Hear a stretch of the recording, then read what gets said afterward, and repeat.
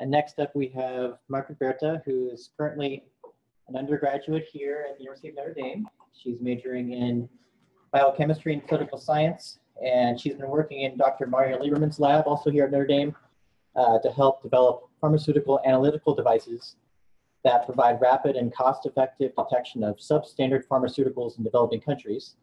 And she's currently in a coordinating role within the Distributed Pharmaceutical Analysis Lab that she is going to talk more about here in the use of the open science framework. So good morning, my name is Margaret Berta, and today I'll be talking about my work to improve the Distributed Pharmaceutical Analysis Lab using the open science framework. So the Distributed Pharmaceutical Analysis Lab, or DPAL, is aimed at addressing the problem of substandard pharmaceuticals, particularly in developing countries. This map shows cases of reported substandard pharmaceuticals between 2007 and 2012, and as you can see, there's a large number in developing countries. The World Health Organization estimates that more than 30% of pharmaceuticals sold in developing countries are falsified or substandard, and to determine if a pharmaceutical is substandard is considered a medication that has less than 90% of the active pharmaceutical ingredient in the pharmaceutical.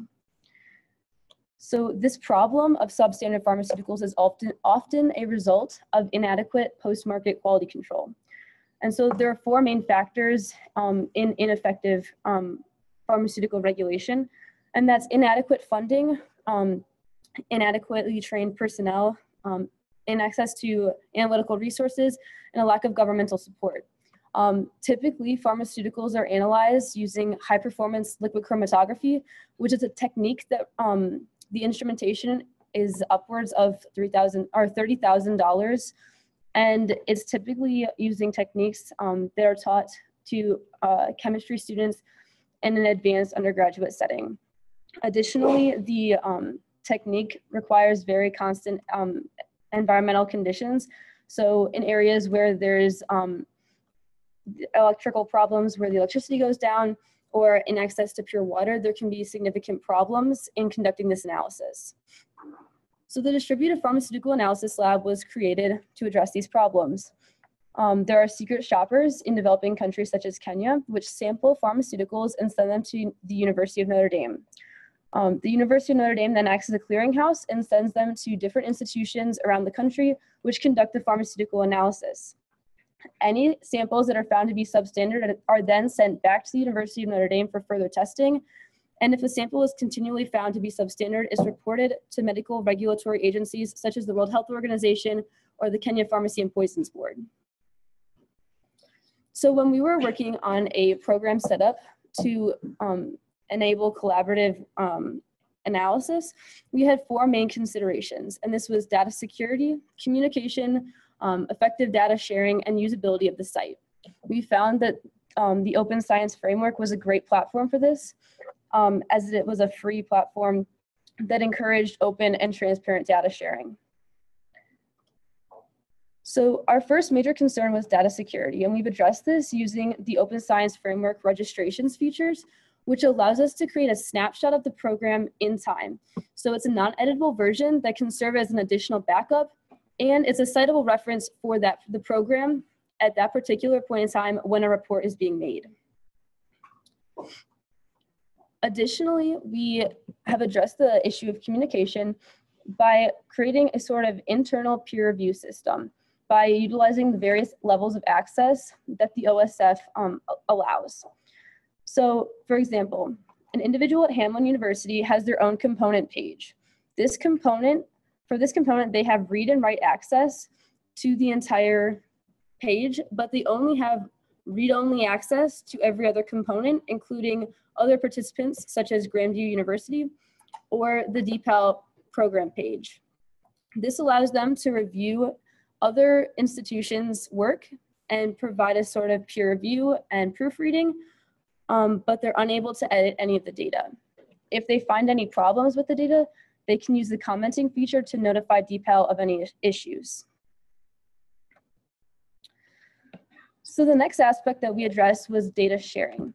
Now, since DPAL data can potentially be used in lawsuits against manufacturers, it's imperative that all data, both spreadsheets, chromatograms, and all information regarding the method being used and the validation for that method be stored and easily accessible. So institution components, such as the Notre Dame institution component, is where all this hard data is posted. Once an institution has cumulative results, which is the quantified amount of active pharmaceutical ingredient in a sample, it then submits the final results to the DPAL project page using restricted access forms. So the restricted access forms are emailed to the participants, and then once they fill out the form, the information is pre-populated onto view-only spreadsheets. These spreadsheets are then visible for all participants in the program, but can only be accessed by DPAL administrators. So in order to maintain high quality data sharing, it's very important that everybody that's working on the project knows exactly what they're doing, both from an analytical standpoint and that they understand the science behind it, but also from an administrative standpoint, that they know how the program works, how they upload the information, and what they can and cannot do with respect to the data and the results that are posted. So we have created informational resources for specific target audiences. So DPAL is intended primarily for educational purposes in analytical chemistry labs.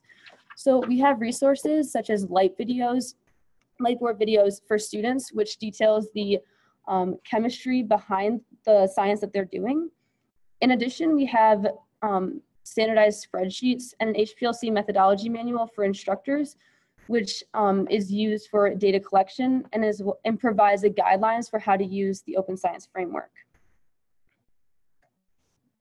So in conclusion, a brief assessment of where DPAL is so far. We believe we've established a good foundation for the system. Obviously, there's room for improvement as we continue to grow and expand and new issues come to our attention. But the biggest problem that we have faced is that people need to actually adopt the system that we've created. We're sort of in like the rolling out stage right now, and we need people to begin using the program as part of their daily analytical procedure to really have an effective program with the open science framework. So with that, are there any questions? Yeah. Yeah, so I'm looking at your page on the website. So the different institutions each like pick a particular.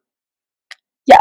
So we receive about 18 different active pharmaceutical ingredient medications, and when a organization contacts us about being part of DPAL, we take into account both their preference as to what they want to work on, but also what we need them to work on, because these pharmaceuticals do expire. And so, for example, we have, albendazole is one of them that expires rather quickly. And so when a new group comes to us, we ask them if they can do that so that we can keep those samples moving through before they expire.